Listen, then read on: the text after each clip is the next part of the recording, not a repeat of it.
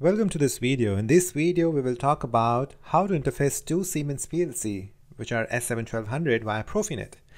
And this is much awaited lesson because many of the students were requesting the intercommunication between two PLCs. So before I just had one PLC, so I arranged another one and I wish to make a lesson for you. So let's see what we have in this lesson. So first of all, we have to understand why we need to interface multiple PLCs. So let's imagine we have an assembly line, and in assembly line we know we have different operations. For example, there are several robots here which are doing one or the another operations, and these robots are generally controlled by a PLC. The robots has their own controller, but to send the signal from the sensors which are on the conveyor and the other interfaces, we need a PLC. And sometime these robots has to work together, so they need to share the information. So one way is you can do it with a PLC. So this is just a basic example that in an assembly line we might need to exchange information.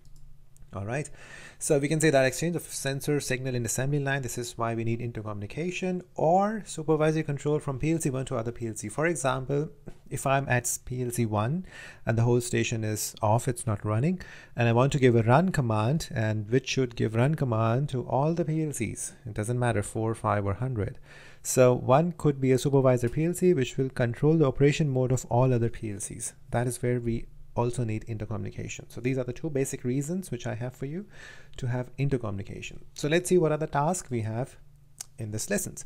So first task is we have to write an algorithm for put instruction. Put is an instruction which we use for intercommunication. Okay, in this case what we want PLC1 to put the values in PLC2. So put is like writing the value from PLC1 to PLC2. This is the task.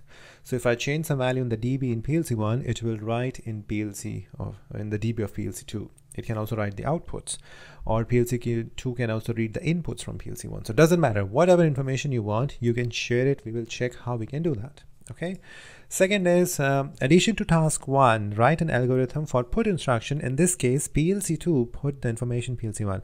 Now this is a both-way communication.